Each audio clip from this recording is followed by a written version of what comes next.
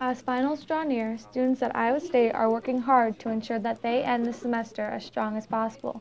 Parks Library, which normally closes at 2 a.m. Sunday through Thursday, will remain open 24/7 now until the end of finals week.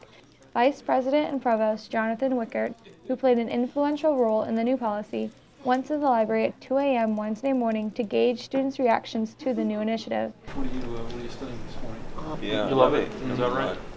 I study at night, so. Yeah. Armed with donuts, Wickert asked for feedback from students along with asking what their majors were, what they were studying for, and wishing them good luck on their finals. Wickert also made sure to instill healthy eating habits and reminded students to still get plenty of sleep.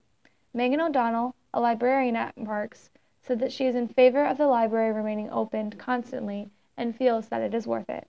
When I was in grad school, we also had a 24-hour open library, so I thought it was a great idea. It does mean we have to readjust some of what we do, but I think it's worth it.